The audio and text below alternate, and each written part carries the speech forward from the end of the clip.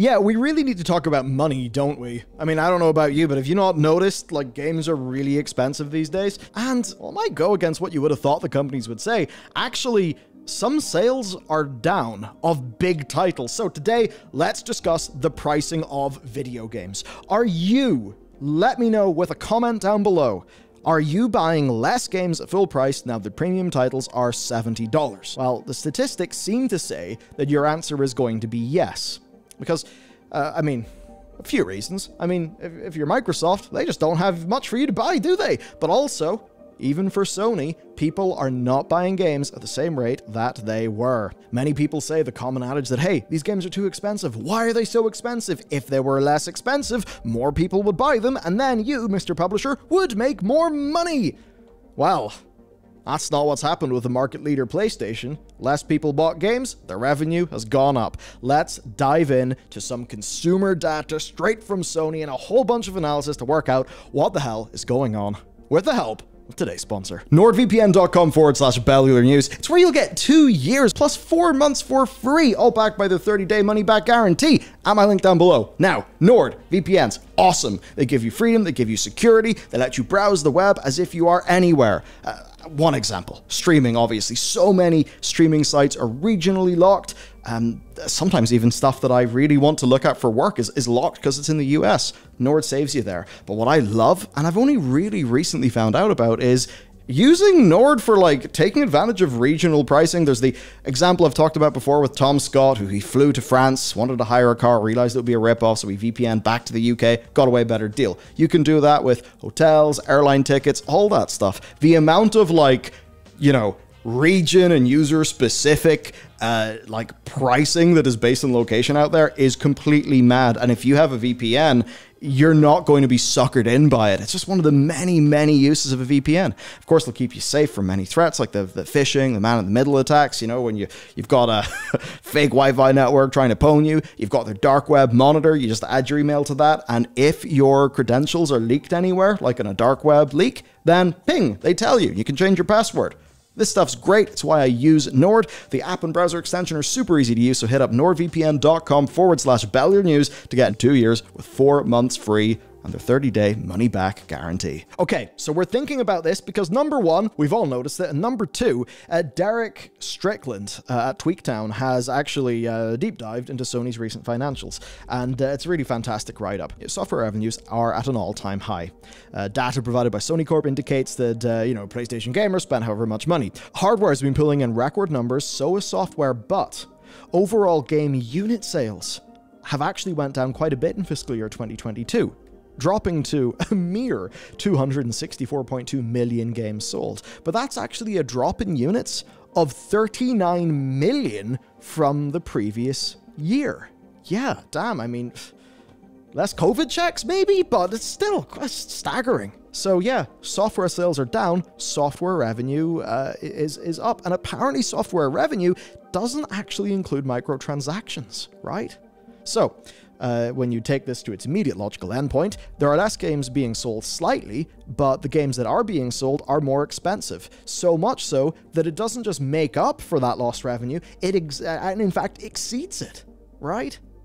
That quite is something. And then we can cross-reference with Activision. We've got some publicly available data from their reporting to just sort of see this. Activision has confirmed that Modern Warfare 2 generated $1 billion in game sales revenues in just 10 days. However, those massive earnings did not significantly budge PlayStation's total game unit sales during Modern Warfare 2's launch period. Yeah.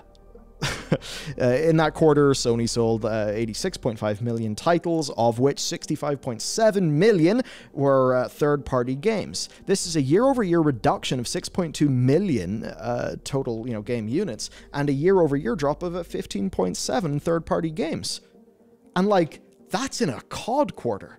So, yeah, across both first and third-party games, those sales numbers are down, but revenue is up. And when you sort of, you know, as we would maybe take the temperature of the audience, you may not have expected that it has actually made up for it. So let's go and take a look into this. So Tweaktown also did a survey of their audience, right? And you know what? We will actually, yeah, we will mirror this in a community post. So we'll see how you guys stack up to Tweaktown. But anyway, How much are you willing to pay for a new AAA? $60 max, 68% of people. 70% of people $70 only in special cases, 23%. That's probably where I will fall. I will spend $70, but it's got to be, you know, Ghost of Tsushima. It's got to be like a really good game. And then some other people falling at other ranges there. So overall, gamers say that they won't pay $70, except in 23% of cases, yet somehow revenue's going up while sales are decreasing. And it probably means a couple of things. People are unhappy to buy $70 video games, but in a poll, they are unhappy to say that they will. And I think that for many people, this is the have your cake and eat it too thing, where it's like, right, I really want to play this game, but if I get surveyed, I'm going to say I don't want to, because if I say that I will, then they'll probably just make my game $75 or $80, and that's even more. By the way, compare pounds to USD, and often we have to pay $69.99. For us, that can equate to about $85 to $88. Happy! Then also, maybe there's enough people in the general audience, so, you know, not just us capital G's, who buy 1 to 2 games a year, and they are happy to put down the extra $10 for their limited purchases. Because it is almost worth remembering that to quite a lot of people, the price doesn't matter because they're just going to buy the next Call of Duty, the next this, the next that. So right now, this gamble of raising up prices that I think was really spearheaded by Sony, it is actually working. So let's talk about this from the publisher side, right, and what's actually going on. So sometimes people think the cost is reasonable. You have games like Tears of the Kingdom, that's been in development for a long time, Dead Space, which is very well received, Final Fantasy 16, I think especially for 16 and Tears of the Kingdom, people are almost like, you know, they will happily throw over that extra $10 sight unseen. But sometimes they aren't. You've got The Last of Us Part 1 remaster in PS5, and then of course you've got Redfall, because I am willing to pay $70 for Ghost of Tsushima. I'm willing to pay, you know, full price for a Star Wars Jedi Survivor that has a good frame rate. But for Redfall, there's really, I mean, Redfall is a AA-B. Ghost of Tsushima is a AAA, you know? You have to really be up there in order to justify that. And this is also an issue that has spurred on a lot of claims of increased development costs. And a lot of people have been skeptical about that. But actually, if you take a look at the CMA's ongoing analysis of Activision and the highly public data available from that, you can actually see development costs. So look at this. This is as picked up on by Kotaku from the CMA, diving into all the data that they have access to via that case. Some AAA franchises like COD have development budgets that already exceed $300 million, and the next GTA or other future tentpoles are expected to hit $250 million or higher. Now we need almost 1.5 lead studios for each annual COD. Right? Expensive. One publisher said it spends $164 million in pre-launch development costs and $55 million in marketing.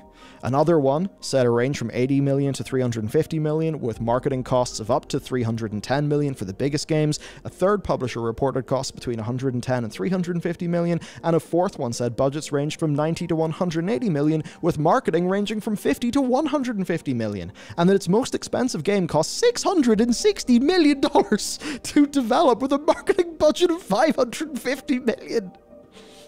That's mad. That's so much money. But Call of Duty sold through $1 billion in 10 days. It's a big arms race, folks. That's what it is.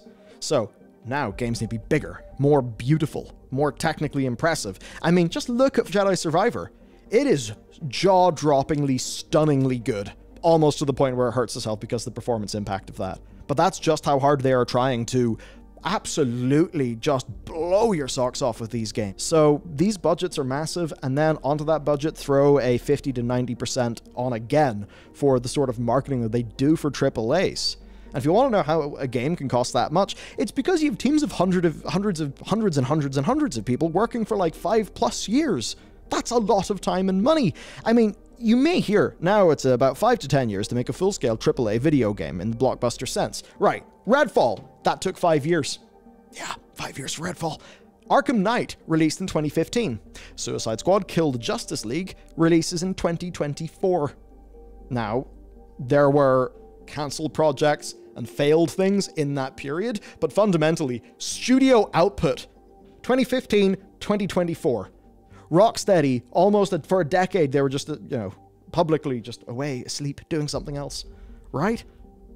That is mad for one project. That costs so much money. And I think because of that, because of the ever-increasing, demand, that drive to get up the quarterly report, yeah, they're going to take that $70. And Sony knew that they could be the tip of that spear because more than so many others in this scene, they put that quality in. They put that blockbuster quality in, to the point where they can demand $70. But evidently, like the likes of a Redfall cannot justify that much money. And I suppose with numbers looking like this, it's no surprise that, like, when faced with a black hole of money, sometimes publishers may just say, we're going to put the game out, and that's just going to be that, right? I mean, you might wonder, like, why did Redfall come out the way that it did? These ZeniMax are just like, look, we can't put more into this. We have to put the game out now. That's that. It's like once that release date is announced, it starts this ticking time bomb. So many games are delayed, and it's like they clearly need to be delayed too. But ultimately, I think that is how we've got to that stage where it's $70.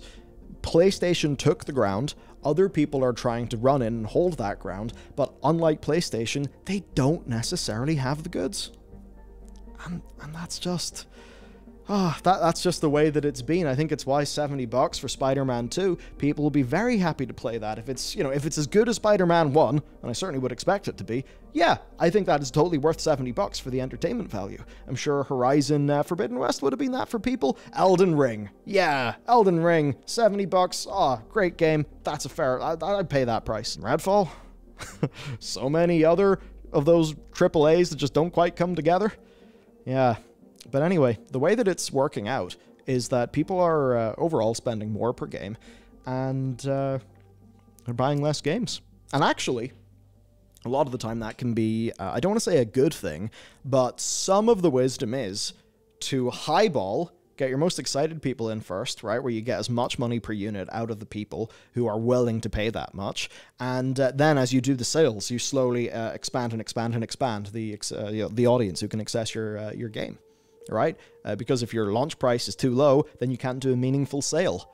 Whereas like now, a 40% off sale, it's still 40% off $70. That is like not money to shake a stick at. The money that a publisher would get. So it's a pretty damn fascinating situation, and I would especially say for Sony, you must remember, they're doing $70, and other than payment processing fees for their own games, they're getting all of that. So that is like maximum efficiency. Now, of course, I'm talking about digital here because that's where everybody, for the most part, can control their prices. I think, was it Tears of the Kingdom Connell, our team, got for £45 instead of full price? I think it was like at a local shop. I forget which one. So you can actually find physical deals that are quite a bit better.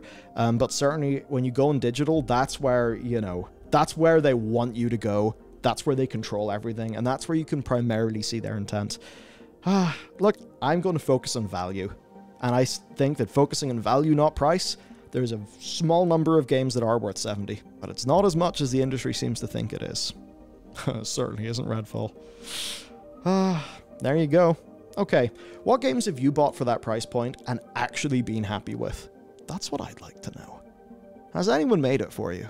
Anyway, that's it for me today. Thanks for watching. Thanks to our sponsor for supporting our channel, supporting our team. And with that said, I'll see you next time.